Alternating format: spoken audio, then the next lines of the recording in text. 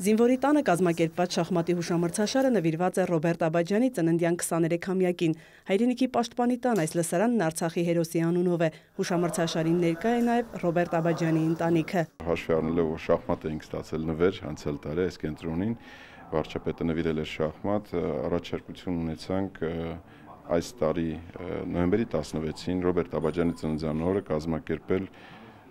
մրցույթ։ Բժիշկներն ու պատգամավորները շախմատ են խաղում ապրիլյան պատերազմի մասնակից կենտրոնում վերականգնողական բուժում ստացող տղաների հետ։ 2016-ին բժիշկները պայքարում էին ավետիսի կյանքի համար։ Առողջական վիճակի դրական տեղաշարժը ակնհայտ է։ Զինակից ընկերոջը հիշում է հպարտության զգացումով, թե ինչպես Աբաջյանը հակառակորդի հետ մենամարտում շախում մատարեց։ Հպարտանում եմ իրանով,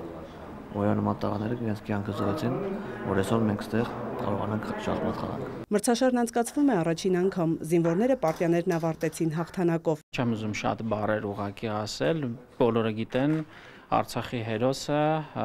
որ մինչև վերջ ամեն կյանքի գնով կանգնեց սահմանին, լավագույնը պիտի անենք հիշատակը հարգելու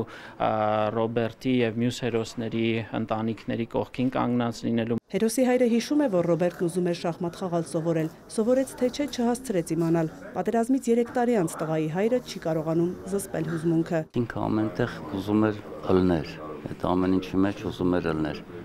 Ես ուրախ եմ, որ մեր ազգը սենց ստեղ հպարտությունը զգում եմ, որ մենակ ես չեմ, իմը չի, բոլորը շնորհավորում են իմ երեխությունում, դա ես մենակը տենց եմ հանգստանում։ Բժշկական մայրբուհի ռեկտորը վստահեցնում է, հաջորդ տարի հուշամրցաշարն ավելի մեծ կլինի, ավելի շատ մասնակից կունենա։ Երևանի շախմատի ֆեդերացիայի հետ արդեն պայմանավորվել են։ Մայա Խաչատրյան, Հովհաննես Գյուղչյան, Լուրեր։